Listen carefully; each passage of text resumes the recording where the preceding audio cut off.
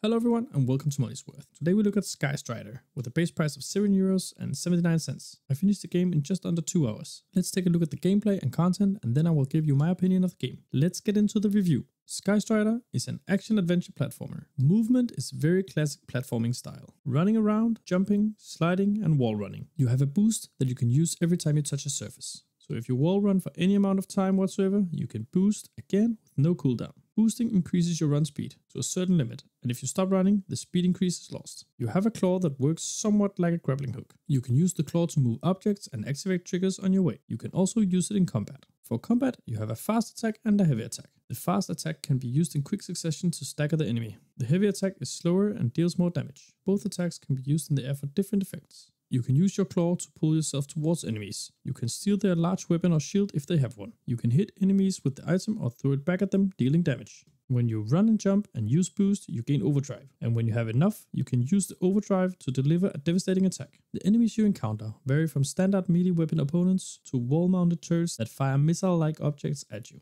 Enemies are very simple and not very clever, so combat is mostly hit a few times and dodge. If you get hit, you will lose health, and if you lose it all, you will restart at the nearest checkpoint. There are objects you can activate with your claw to get some hit points back. The game seems to be a pretty standard platformer. Let's take a look at the content. If you like my review, consider hitting that subscribe button to get notified of my new videos. Thank you. The content consists of a linear campaign. There's not much story to the game other than you are somehow not dead and that you have to follow the light on top of the mountain. There are a few different platforming classics, like a boss fight where the boss is huge and you avoid attacks from its hands, and a level where you have to run faster than a huge monster. Otherwise, the levels are very linear and not much more to say about it. The content is very limited. Let's get into the ratings. The gameplay in Skystrider is very floaty, and it is not as tight as you would want from an action platformer. There are too many small bugs, and sadly it doesn't feel very good to play. One of the boss fights felt broken. There was no clear indicator of what to do, and somehow I won the fight after many tries, and I have little idea why. I have not much positive to say about the gameplay, so let's leave it at that.